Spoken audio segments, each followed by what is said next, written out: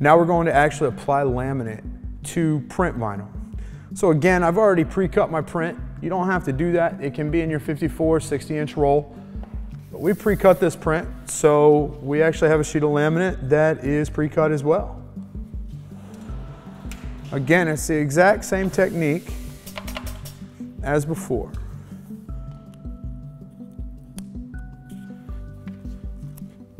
Two or 3 o'clock on the roller. Give yourself a little space. I'm going to touch it as little as you can. Roll your backer underneath.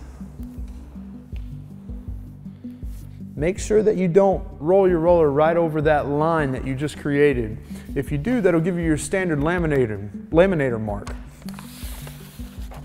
All right, now when you're doing this, again, make sure the paper doesn't get into the roller. And 2, you're gonna see your graphic come off the table just a little bit. That's okay.